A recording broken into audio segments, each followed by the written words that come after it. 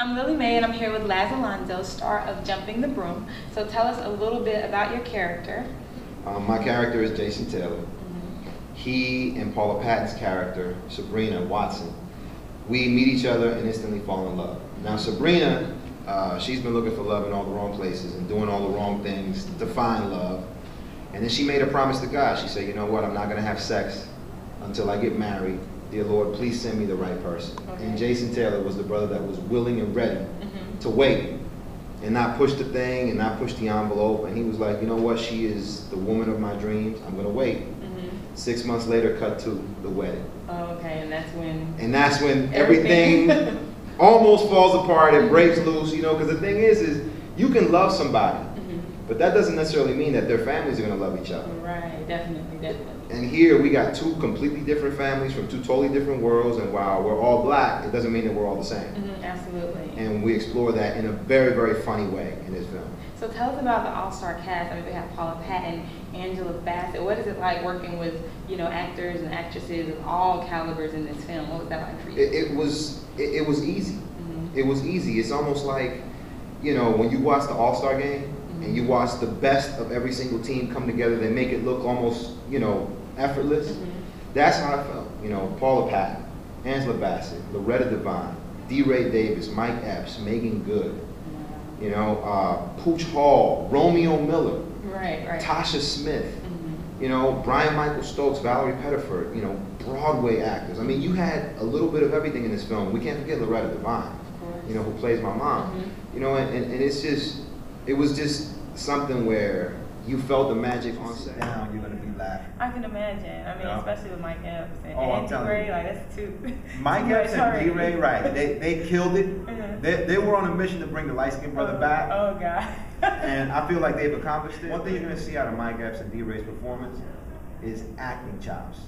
Like, we've never seen them in a dramatic acting role. And these two brothers brought it. Really? Oh, they absolutely brought it. D. Ray brought the bad guy antagonist thing to the table, and he was still funny. But he really did his thing, and so did Mike Epps. And in my opinion, I feel like Salim Akil, who's the director of the game, you know, the director and creator of Girlfriends, along with his wife Mara Brock Akil, you know, he gave them that shot.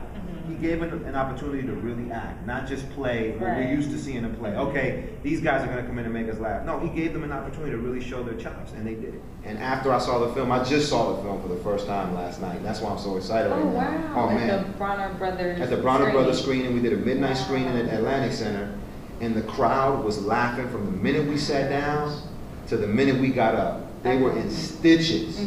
I mean, they loved the film, and the parts where they were emotional, they were feeling it. They were yelling at the screen. I mean, they were in it, you know. And when you feel that audience, you know, have that emotion, that's when you know we're doing something good. Right. And how did you get involved with this film particularly? How did that come to play? Well, Twinkie Bird, the casting director of the film, she had also casted me in Stop the Yard. She brought me in for an audition. You know, the thing about Hollywood is that even though people know that you have done good work, they have to see it to believe it. So just because I had just come off of Avatar, biggest movie of all time, that didn't mean nothing. I still had to go in and audition against all my other peers in Hollywood, and basically convince them that I can play a good guy. You know, win the role. And I have no problems with winning the role. When I read something and I'm passionate about it, I'll go in and I'll fight for it. And that's what I did for this film. And you know, they told me that when I walked out of that room, I walked out with the part. Because they saw it. And I'm just grateful and blessed that they believed in me. Absolutely. And you mentioned Avatar. What was that like? Because that was such a huge film, and it's animation. How was that for you? Avatar was great. You know, I mean, somebody like working with a James Cameron, just the fact that I had an opportunity to audition for him, for me, was a dream come true. Because I was such a big fan of his work. And to be on set every day working with him, and he's no joke. I mean, he's going to push you to the limits. But he's fair also, and he won't make you do something on set that he himself isn't going to try out first. A man in his 50s. And if he can do it and it's safe, he's like, okay, y'all can do it. I mean, I saw this guy swinging from ropes, jumping off of, you know, 12-foot, you know, wooden cliffs that they built for us. And he would do it first and make sure that we were safe. And once he would do it, he'd be like, all right, you guys are going to be jumping off a cliff for the next 12 hours. Exciting. But it was cool, Right, you know, because right. he showed you he's committed. So. And having a history of investment banking, am I right? Yes. How was that transition from investment banking to acting? Well, you know, this is still the entertainment business. You know, we would like to think that it's all about the art, Right. but it isn't all about the art. Art is part of it, but it also has to make a profit in order for the art to live, the art to continue. Right. You know, so one thing that I've been doing a lot of is educating our people. You know, so a lot of times our people don't know how to keep the art alive. You know, so I mean, my mom is an example of that. I was away in Russia shooting a movie, and I had just done this film called Jarhead, and my mom was so happy and so proud to let me know that she was in her living room watching Jarhead. And I was like, Mom, the movie is still in theaters. Oh, How are you in your living room watching Jarhead? She, oh, I picked it up at the beauty salon. Oh no. So my mom had bought a bootleg copy of Jarhead and thought she was helping the cause, and she wasn't. She was killing our business. Right. So 9 out of 10 times when people download movies for free or buy a bootleg at outside on the sidewalk or something, they don't realize that they are destroying Black Hollywood. Right. And it's not that they're hurting my pockets, it's they're hurting Black Hollywood.